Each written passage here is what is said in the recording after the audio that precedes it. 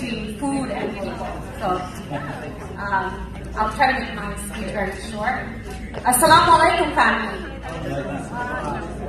I hope everyone's doing well. I think everyone's hungry. Oh my God. All right, well, thank you for welcoming me here today, and greetings. My name is Shepa Uddin. I am the Councilwoman of Franklin Township, Somerset, New Jersey. Yeah.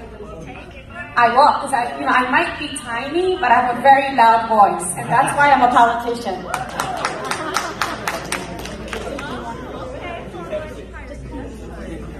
Can we have everyone to please sit down?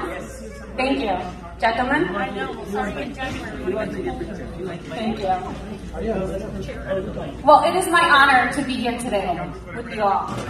Recently, I had the pleasure of meeting some key leaders of Bangladesh, and I quickly learned that Bangladesh has bloomed from the last time I've been there, and that's about 10 years ago. As we know, the Bangladesh government is led by Honorable Prime Minister Sheikh Hasina. And I want to point out that that's a female politician in a very male-dominating country. She has built a solid foundation to support the growth of economic activities in Bangladesh. Under her strong leadership team, Bangladesh will continue to diversify its economy and emerge as a developed country. As Brother Chaudhary had mentioned, Bangladesh is booming in every direction, and so is its infrastructure.